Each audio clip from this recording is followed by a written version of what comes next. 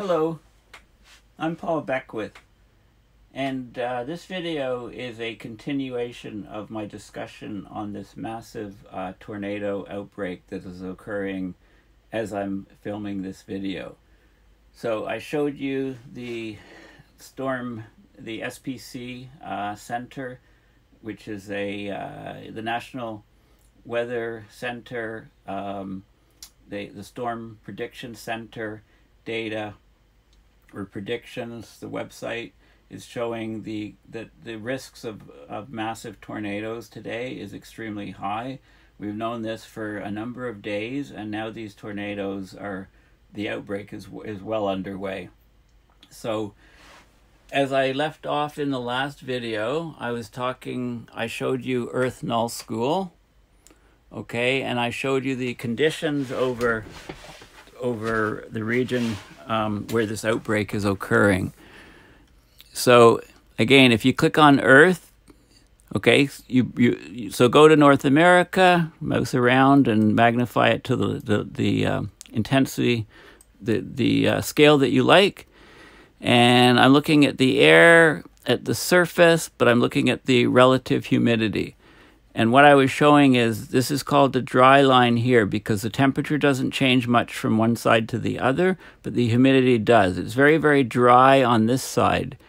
16% relative humidity. The air is coming over the dry land, the deserts, very, very hot and humid, hot and dry air. Whereas on this side, we've got the hot, humid air coming up from the Gulf of Mexico. So on this side of the dry line, the relative humidity is much, much higher, 65%, 50%, 66%, and so on. So it's about, in the 60s mostly, and over here it's in the single digits, certainly less than 20. Okay, so this is the dry air, hot air, and this is hot air that's humid. So this is what's known as a dry line. And up here, we get a similar situation. This air is even more humid than this air. Another air mass is coming from this direction. So where all of these air masses meet, this is perfect trigger point. Remember that the jet stream is coming down here. If we look at the mean sea level pressure, this is a low pressure region, which is which happens in a jet stream trough. Remember, if we go here, so the jet stream trough is low pressure here and followed all the way down here. And there's also something called the cape. Okay, now if you put your mouse on here, it tells you what it is. It's convective available potential energy from the surface. So let's go back here to air at the surface. And we're looking at the cape, okay? So over here, okay, there's very little energy in this cape. But look over here, 4,000 joules per kilogram. Let's zoom right in and find the most intense region. So you can see this band right up here. Very, very, intense. 41, 4,000. Almost 4,500. Okay, a little while ago I saw numbers reaching up to 5,000 in this region. I can't find, but now it's over 4,000 consistently. 4,000 to 4,500 joules per kilogram. So this is lots of energy. This is a very energetic atmosphere. When you have high CAPE numbers, then you can get explosive buildup of supercells, and then you can get them spinning off and generating tornadoes through the process of tornadogenesis, which I'll talk about. Okay, so in summary here, we've got a massive dry line coming up here and extending up here. Very hot, dry air on the left side, very humid air and hot on the right side. Not much temperature change across this line, but a huge change in water vapor that's in the air and the relative humidity. And that's leading to tremendous CAPE, or convection available potential energy from the surface going up into the air. So this is where all of these storms are being generated. And you can see how the CAPE is varying over time. So I backed up 3 hours. Okay, and this is where you can get numbers that are approaching 5,000 in this region here. Okay, if I back up another 3 hours, okay, maybe it was here. Here we go, 5,400 joules per kilogram. Look at these numbers here. Massive numbers in the CAPE to generate these storms. And going back and going back. Whoa, what's happening here? It's very strange. Okay, so this is how the, what is going on right here? 58, 55. That I have to, not sure what's, it just looks a bit strange. Okay, and then to where we are now. Okay, what else can I show you? Total precipitable water, yes. Okay, here we go. So total precipitable water, this is kilograms of water per square meter.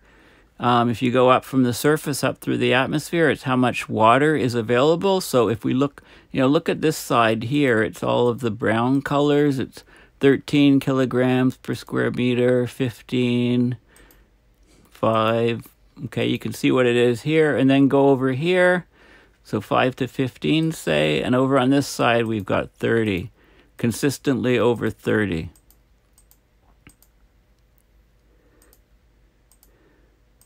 Okay, so just crossing this line, we have consistently over 30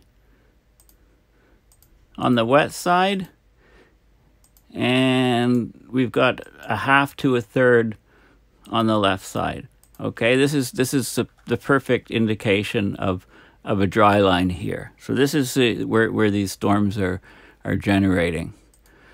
Okay, so let's go back.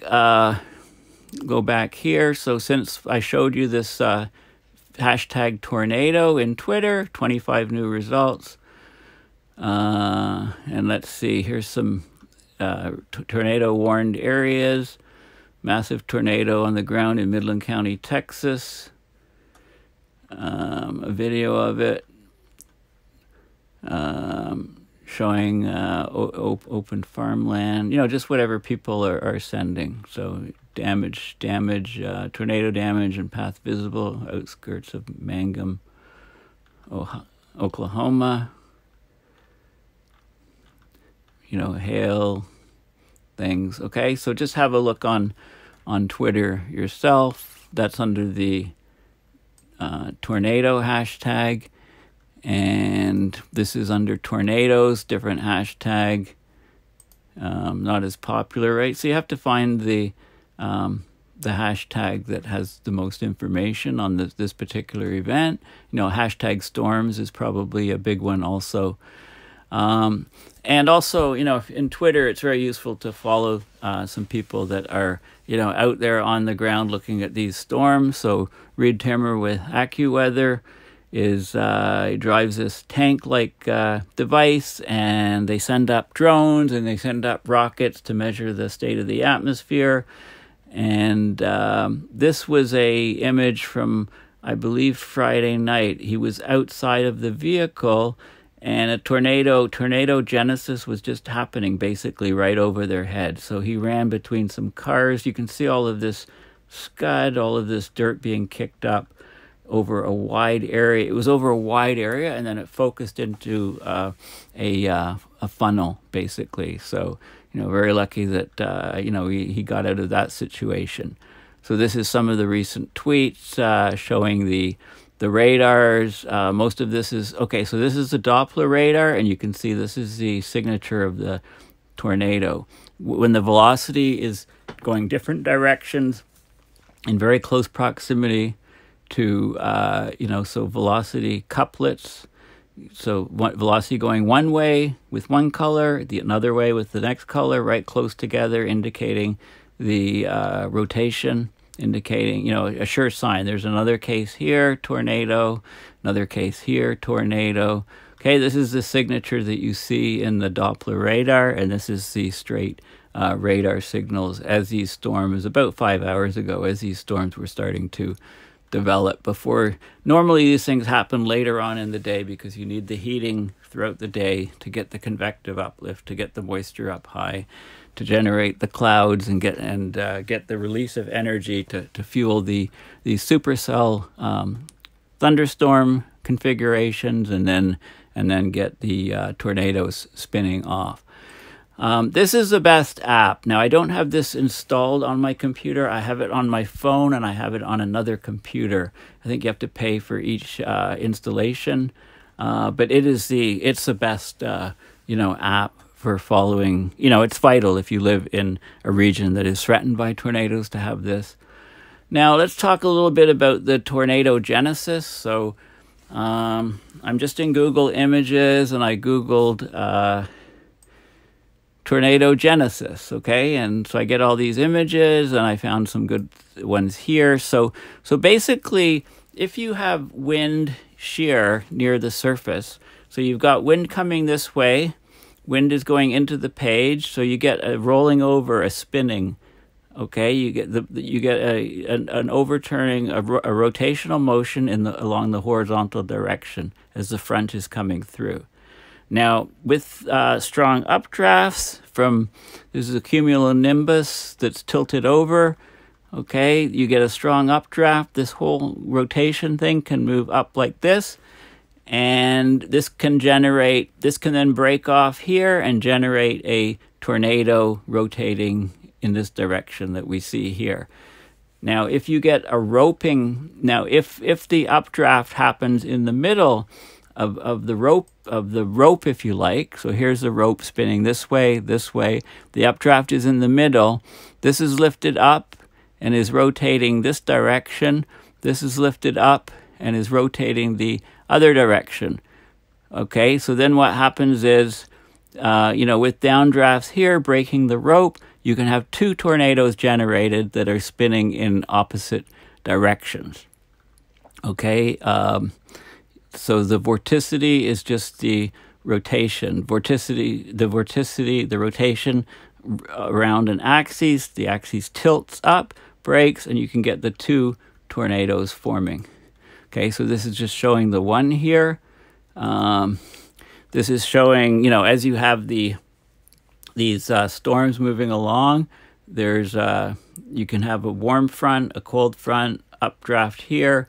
The convection is in tilted, and this is very important because the rainfall and the downdraft, the updraft is here and it's spatially separated. The downdraft is here. If this thing is not tilted, if it's just vertical, you have an updraft. If the downdraft is in the same location as the updraft, then it can quench the storm. But because the thing is tilted over, it can be propagate along. This is just a hand-drawn image. The wind shear, as you go up, the wind is stronger and stronger, so this whole thing will tilt over. You have basically a wall cloud here. Storm motion is in this direction. And you can have, uplift here. You can have rainfall here in a different location. You can get precipitation circling around many times, generating, the hail. You cut open hail, it can look like peeling back an onion, different layers, and this is considered to be the hail moving up and down in the rain cloud. Okay, just a couple other things. I just want to bring up this. Paul, are you thinking of making a video on this tornado outbreak? Well, yes, I'm doing it right now, actually. That's kind of funny. Okay, so I just want to look at some of these images here. So this is in this image here, I can count one tornado here, two tornadoes here, probably a tornado there, three, probably another one here, 4, maybe another one down here. There's maybe 5 tornadoes in this image. And this is the type of thing that you get on radar scope. Anyway, thanks for listening.